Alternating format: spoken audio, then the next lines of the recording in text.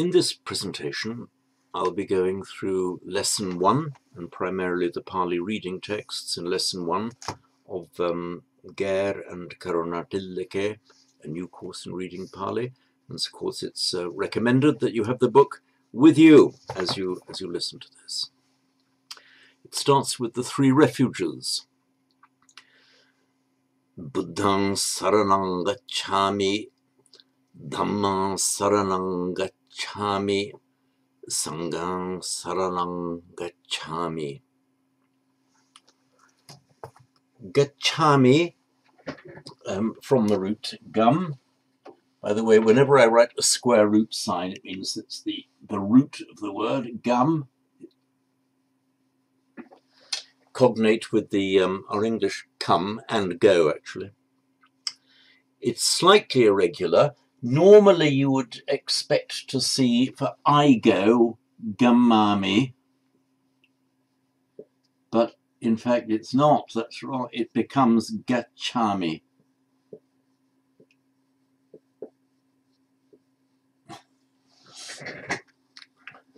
So I go.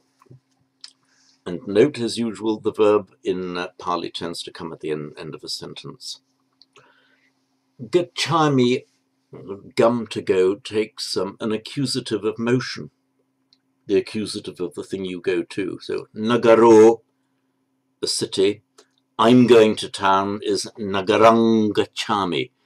You don't need to use the preposition to as we would in English. Go, town, putting town in the accusative.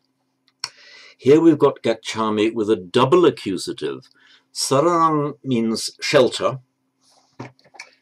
In fact, the root Sanskrit root shar,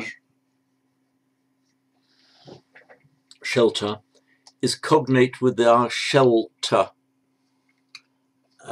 So I go shelter Buddha, means I go to the Buddha for shelter. I go to the Buddha for refuge, or take refuge in the Buddha. In Pali, it's just gacchāmi with the double accusative. And then the same with Dhammāṃ and Sangham, the Dhamma and the Sangha. Dutiyampi Buddhaṃ saranam gacchāmi, and so on. Dutiyam, from the ordinal adjective, means second. So put that in the adverbial neuter form. Dutiyam simply means a second time. The enclitic means tacked onto the end. The enclitic particle pi is an emphatic. There's no single one way of translating the Pali pi. In Sanskrit, api, by the way. There's no single way of translating it. It's just how would we emphasize that in English? Dutiyampi would mean we'd emphasize it by saying something like yet a second time. And similarly, in the next stanza, tatiya means third, tatiyam a third time, tatiyampi yet a third time. Down now to reading number 2. By the way, for those of you who want to follow it in a translation, reading number 2 on this page, one beginning Chittam, you will find it's from the AN, stands for Anguttara Nikaya. You'll find it in Bhikkhu Bodhi's translation of the Anguttara Nikaya at page 94, beginning paragraph 31. Chittam bhikkhave adantam mahato anattaya samvattati. Let's deal just with the first line first. Chittam, the chitta, the mind. It's a neuter noun, so in the nominative as well it ends in an Bhikkhave, O monks, it's a vocative plural. It's an irregular vocative plural, And so don't worry about irregular vocative plurals at this stage. This is the only common word in which it's ever found. It's an irregular vocative plural in the one word bhikkave, meaning "O monks." And it's probably, or it looks like a survival from an earlier dialect, an earlier Magathi dialect, which hasn't survived as a complete language, or we don't have records of it as a complete language. So chittam bhikkave, the chitta, the mind, O monks, adantam, untamed, mahato anataya samvattati. Samvattati leads to. It's from the root vrit. Very, very common. Learn well. It's a huge number. It occurs a huge number of times in the Pali literature and with various prefixes as well. Root in Sanskrit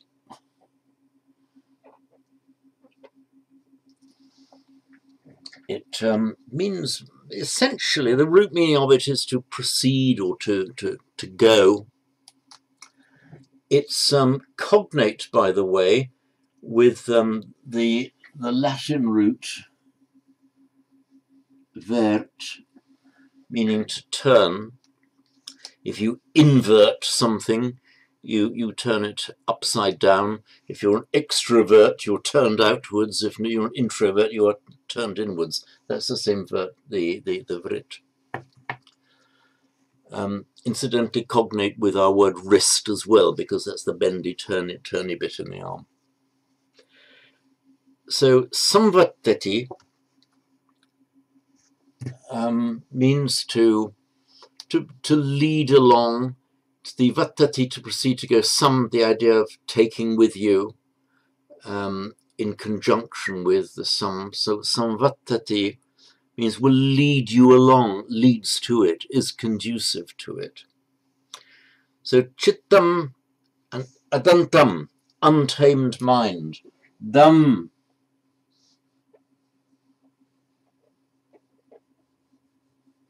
root dam, to tame. Cognate with our English word tame.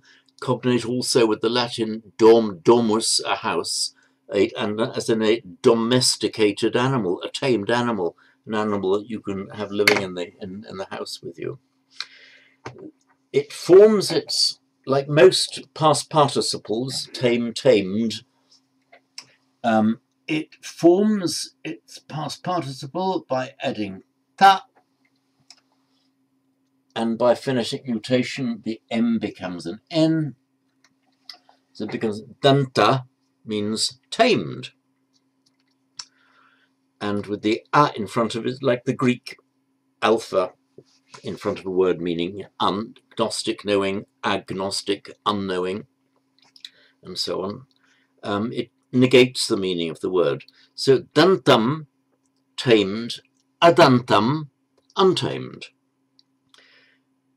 And it's in the neuter, the form, because it has to agree with chittam, a neuter noun.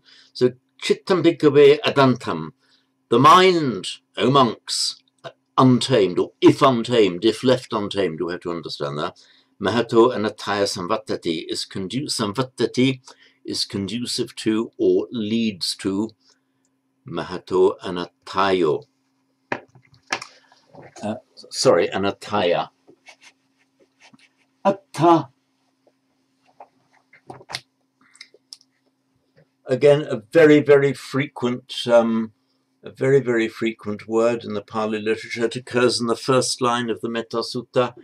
Karaniyam atta kusalena. This is to be done by one who is skilled in the atta, in the goal.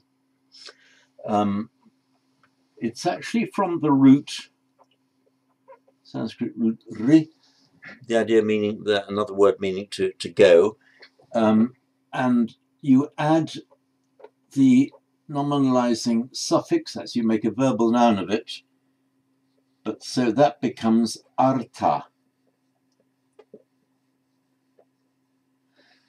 That means the basic meaning of that is the going. And then it's the object, what you go to, what you seek to achieve, the goal, what you might say to somebody, what is your going, meaning where are you going to, what's the destination? That is the artha. And thereafter it comes to mean any kind of objective or goal. If something, that's in Sanskrit, of course, in Pali, just atta, the RT becomes a double T, atta. Then by further extension, artha just means something useful, valuable. It then can mean wealth, because the more worldly of us will seek wealth, will seek artha. It's their destination in life. It's their goal. And generally then it can come to mean good or profit, is what is good or useful or valuable, which is the meaning it has here. We see now it's got the dative ending, so samvattati is conducive, so the chittam adattam, the mind untamed, samvattati leads to, is conducive to anattaya. Now we've had adantam, untamed.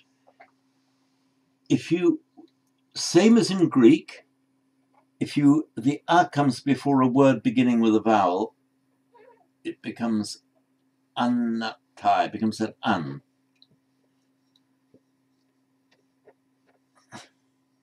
So, to non-profit, to non-advantage, basically, a bad outcome. How's he translated it? Anato, disadvantage, pointlessness, yeah. So, chittam bhikkhu vedantam, the mind, O monks, left untamed, mahato anataya samvattati, leads to great disadvantage. Now, you may be asking, those who haven't yet studied the consonantal declension or the consonant ending declensions, why anataya, okay, got that, that's the dative of an ataya, the dative. Why is mahato also a dative?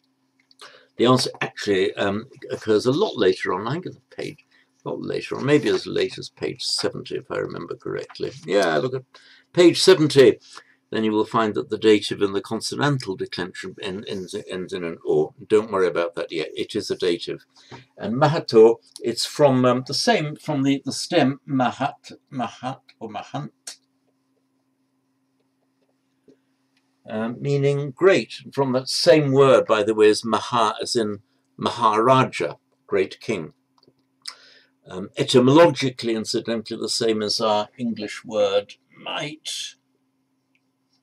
Might as in power, mighty, and same in the German Macht, the Wehrmacht, the defense force, and also cognate, oddly enough, with words like machine and make. It's a very basic root, the idea being the power to do. So there we are. Mahato anataya, to great disadvantage. You'll see at the end of each of these lines the particle, the enclitic particle ti. It's not samvattati, it leads to, but samvattati ti. The ti is from the Sanskrit, of shortened form, the Sanskrit iti, literally means thus. And it does service for a quotation mark. It simply means that you are ending a quote. So what I've just said is a quote. So he said, go away. In Pali, you say, go away, iti, he said, or go away, ti, he said. It's very frequently put at the end of some line of teaching. Ti, just to mean, that is a quote, by the way, from somebody else. We can just leave it untranslated here. Note also that a short vowel before a T always becomes long. So normally the verb samvattati would end in a short T, samvattati, but because it's followed by the T, it is lengthened. Samvattati. So that lengthening of the E isn't what you might say a grammatical lengthening, it's just a prosodic lengthening. It just happens. It's a phonetic mutation. The second line, the Chittam Bhikkhu Dantam Mahato Attaya Samvattati. Exactly the same, but the negating particle a is taken away from dantam, therefore means tamed. The mind amongst Chittam Bhikkhu Dantam, the mind amongst tamed, or in its tamed state. Mahato Attaya Samvattati, leads to great benefit, profit, leads to great advantage. The two variables, the different words in the next pair of lines, I'll read them both. Chittam bhikkave aguttam mahato anattaya samvattatiti. Chittam bhikkave guttam mahato attaya samvattatiti. They're exactly the same as the previous ones, but for these new words, guttam and aguttam, root gup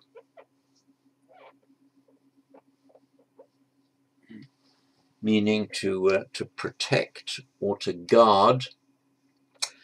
As usual, it forms its past participle or past passive participle by adding ta. So gupta means protected or guarded, and by normal phonetic mutation from Sanskrit, by the way, this is Sanskrit, and Pali, that becomes gutta. Chittam bhikkave aguttam, the mind amongst when unguarded. Mahato anattaya samvattati. Chittam bhikkave guttam, the mind amongst when guttam, when guarded. Mahato attaya samvattati. Next one, the two differing words are arakhitam and arakhitam. Chittam bhikkave arakhitam mahato anattaya samvattati. Chittam bhikkave rakhitam mahato attaya samvattati. The root here is raksh. Again, it has roughly the same kind of meaning as gup. It means to guard or to protect. In Sanskrit, raksh. If you add the past participle ending ta, this root, like many you see, it's very common, it has an inserted e. So it's rakshita.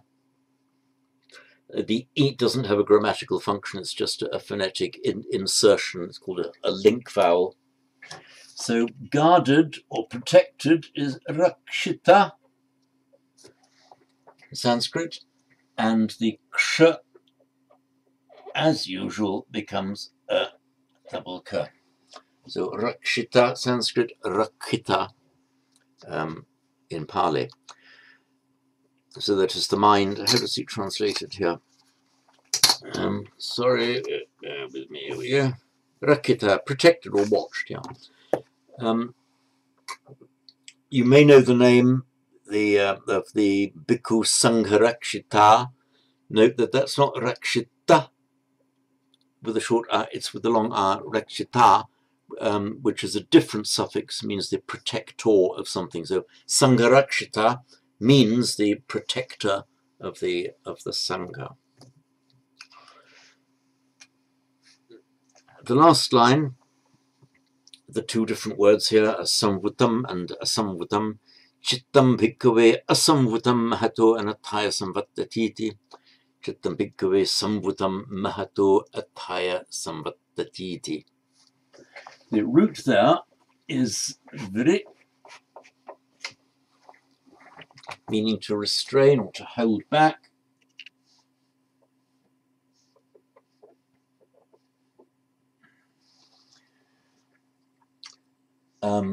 In Sanskrit, the past participle is vrita, as usual.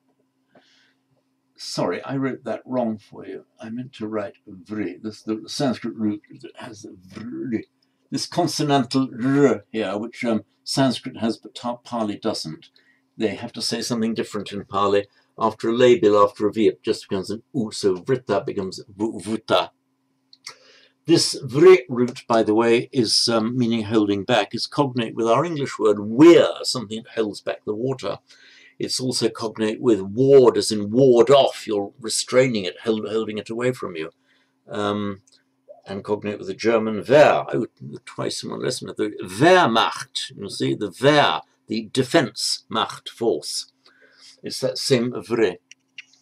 So it means restrained or held back. So Pali then, Sanskrit vrita becomes the Pali vrita. And because it's a neuter noun, it takes the ending. So chittam asamvutam, the mind unrestrained. I'll explain the prefix sam. It's cognate with the Latin con or co, meaning basically with, but it has a wide variety of meanings. It often means kind of to oneself, around, completely.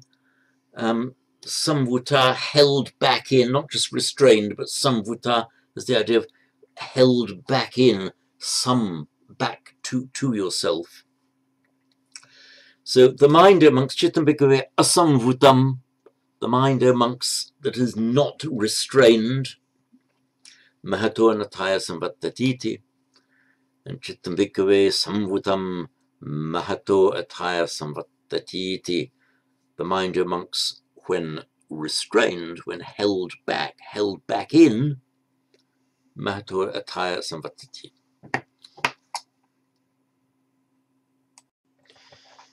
Now to the next paragraph.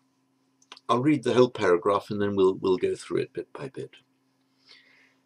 Naham bhikkhave anyameka dhammampi samanupassami yameva madantam maguttam arakhitam samvutam mahato anattaya samvattatiti yathaidam bhikkhave chittam.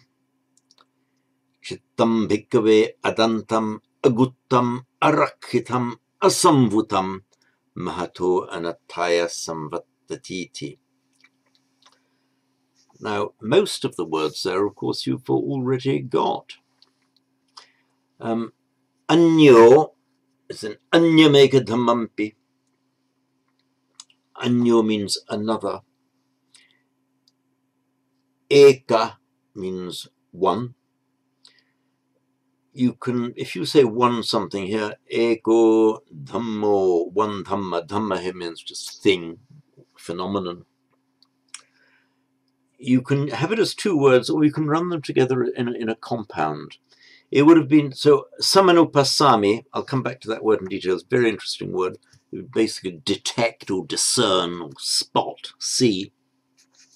So na aham, I do not, O monks, samanupassami, I do not see anyam ekadhamampi, one single other thing. Ekadhammam, dhammo, masculine, nominative, it's a masculine noun. For one thing, nominative, you could say eko dhammo, declining eko dhammo as separate words. It is also perfectly correct Pali to run them together as a compound. So you would then say eka dhammo. In the accusative, it would be correct to say, equally correct to say ekan dhammam, one dhamma in the accusative, but just as correct to run them together as has been done here into ekadhammam. The pi, which we had earlier in dutiyampi, that emphatic particle dutiyampi, there I suggested the translation yet again. Here, ekadhammampi, it emphasizes it, but we just have to see how we do this in English. What will be the natural English way of doing it? I do not see one thing. We'd emphasize it by saying, I do not see one single thing or any single thing. That is the force of pi here. I do not see one single thing, O monks, that is so conducive to all, a bad outcome as the unguarded mind and so on. Samanupassami. The vocabulary on the next page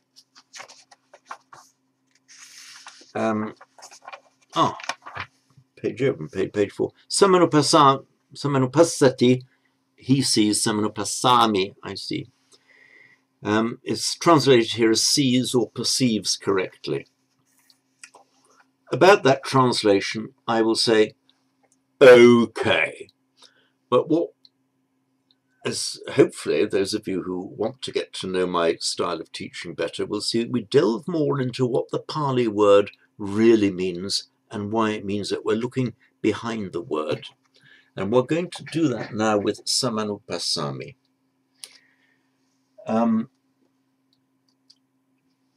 It's actually from the root. This is a bit irregular. It's called a suppletive verb. Bear with me for the moment. Sanskrit root drish means to see. But in the present tense, you say pashyami. It's irregular. It's one of those very few verbs. We've got a couple in English as well, actually, where one set you have two entirely separate roots in the same verb. And a prime example in English is the verb to go. In the past tense, we don't say I goed, we say I went. That's a completely different root, but they're treated as being part of the same verb. It's the same here in Sanskrit and Pali. You get it in French as well. Aller, to go. Il va, he goes. And in Italian, andare. And you don't say ando, I go, you say vado. Again, these verbs from different roots. So pashyami, and in Pali, passami. So it should be passami. So passami, I see. Passati, he sees.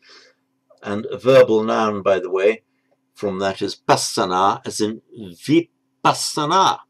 Vipassana, the idea of splitting, seeing into something. See, vipassana, seeing through it and seeing into it. Samanupassami. The prefix anu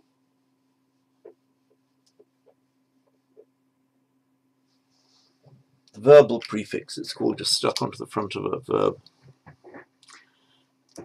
is cognate with the Greek ana or ana, meaning along with, following along, going in accordance with. Take a simple example from Sanskrit Pali. Our root gam, to go. Anugam, to anu, go, means to follow. You're going along with it. You're following it. In Greek, logia means reasoning, and analogia, which we have in English as analogy, means reasoning along with something. So you're following along line of reasoning A. Well, using the same reasoning, we say by analogy, by reasoning that follows along. So anu and ana have effectively the same meaning. And we've got our prefix sam as well. Sam anu passami. So okay, passami, I see. Anu passami means you're kind of seeing along, means you're examining it. You're not just looking at it and seeing it. You're following it with your vision, examining, seeing what's there. And the sum suggests a completion of that activity. So passami, I see, anupassami, looking for something, looking along it. Samanupassami, as a result of looking carefully, you've got it. You've found it. So samanupassami is something like to detect or to discern. It's not just, you haven't just seen it. It's that there's been an effort of looking for it. And as a result of the effort of looking for it, or examining it, you've spotted what you're looking for. So sammanupassami. So the translation, sorry, what do you say again here? Sees or perceives correctly. Yeah, okay. I'm going to prefer detect. Having looked for it, this is what I've detected. That means I do not detect, or having looked, I can't spot, I do not detect. Anyam ekadhamampi, another single thing, another single dhamma. Yam, which, it's the relative which, evam, thus, adantam, untamed, aguttam. Here are the words we had just in the lines above.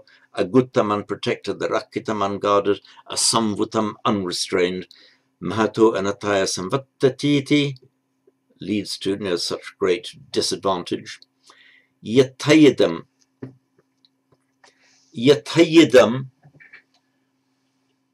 yata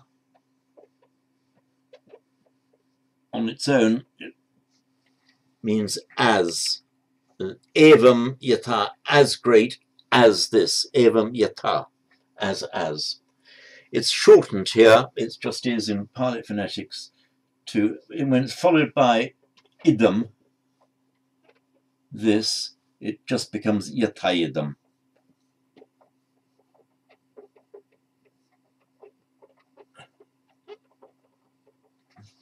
So please excuse my not perfect handwriting. Here's the first time ever I've written on a whiteboard, sitting on one of these kind of posture chairs and twisting around to write.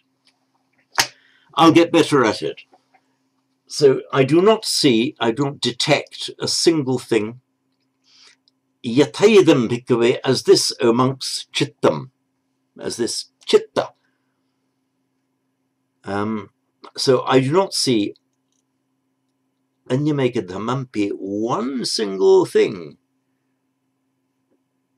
Yam evam, which thus unguarded, etc., etc., mahato anataya samvattati, leads to such great disadvantage.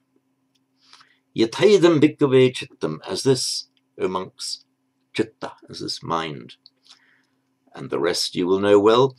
Chittam bhikkhave adantam aguttam arakitam asamvutam, the mind, O monks, untamed, unguarded, unprotected, unrestrained, mahato anataya samvattati. Here it's written samvattatiti, is conducive to, leads to great disadvantage. Well, that brings us to the end of this clip, and we resume in lesson 1, part 2.